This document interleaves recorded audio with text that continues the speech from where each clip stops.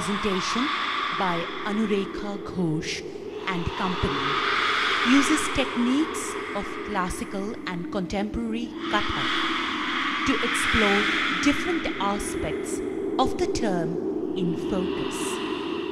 The word ruin literally means a destroyed, wrecked, or spoiled state and signifies breaking up, decomposition, or decay. In the world we live in, ruins are all around us, both literally and figuratively speaking. Some of these states of ruin are disheartening, while others suggest a necessary breakdown before something new can be built. An artistic acknowledgement of the truth that there is no getting away from ruins, the 4 choreographed items variously interpret the physical, emotional, and metamorphic dimension of ruins.